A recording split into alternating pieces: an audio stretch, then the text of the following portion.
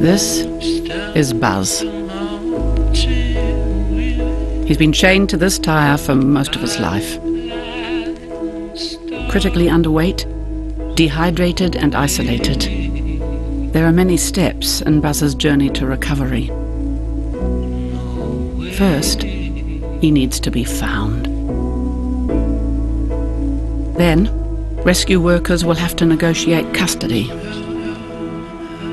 If they win, Buzz will be cut free and taken straight to animal emergency.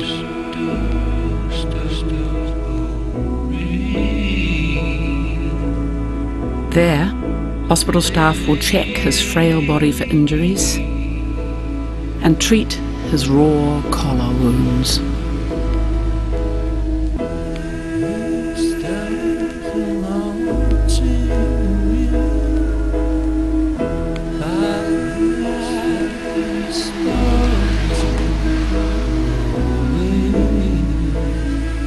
Buzz will then be washed, medicated, vaccinated, and x-rayed, with a look for any long-term effects of neglect and malnutrition. Then Buzz will need rest, and lots of it. Initially, he'll be kept calm and quiet, but eventually, Buzz will be moved to a shelter where workers can start to socialise him. They'll watch carefully as he gains weight, strength, and confidence.